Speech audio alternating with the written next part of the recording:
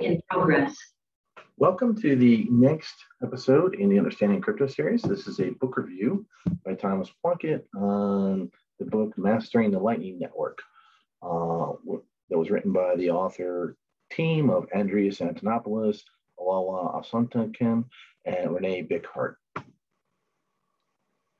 So just a disclaimer, this video is not investment advice or legal advice, and all errors are responsibility of the author.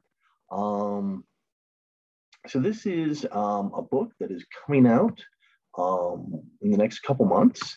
It's currently available in early release, and you can also view it on GitHub, but it's Mastering the Lightning Network, essentially a second layer protocol for instant Bitcoin payments.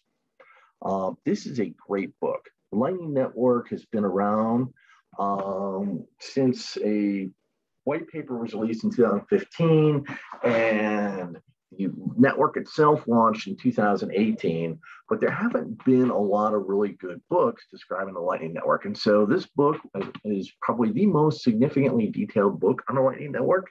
It's a great explanation of Lightning, both for users as well as for programmers.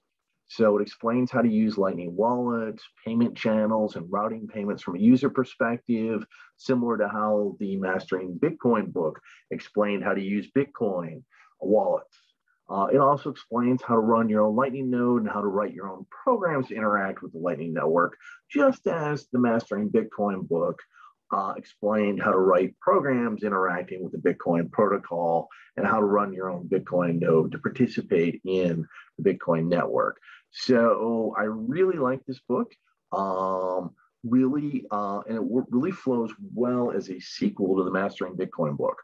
Now, I do recommend that you understand Bitcoin before diving into trying to understand the Lightning Network, because many of the concepts in the Lightning Network are advanced concepts for Bitcoin. So if you don't understand the basics of Bitcoin, you may get confused at times.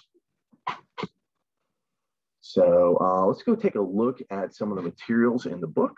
So I will stop sharing the slides and I'll go take a look at the GitHub site. So the GitHub site, again, this book's about to come out. You can see the book is in two parts. The first part is a high-level overview of Lightning, the basics of Lightning, the basics of running a client and operating a node. And then the second part dives into the more details on the Lightning's architecture, how the payment channels work, how the hash time locks work, and routing and channel operation. Also dives in the Onion protocol and payment path finding and the Wire protocol. And then finally closes out with a discussion on security and encrypted message transport and payment requests. One of the interesting aspects of Lightning is that, unlike Bitcoin, which actually doesn't have any encryption in it at all, Lightning does have quite a bit of encryption in it. And there's a variety of reasons to do that.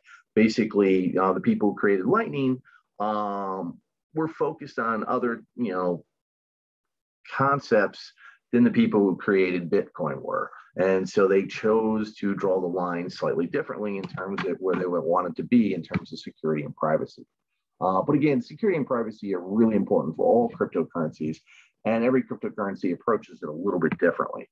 But again, this is a great layer 2 protocol to make Bitcoin transactions faster and more efficient. Not going to go through the details of these chapters, but this is a pretty well laid out book, diving into all the details you need to really understand the basics of Lightning, both from a user perspective as well from a programmer perspective. So let's go back to the slides for a second. Again, I highly recommend this book, Mastering the Lightning Network, by Andreas, Olaoluwa, and Rene, for anyone who's interested in diving deeper into Lightning.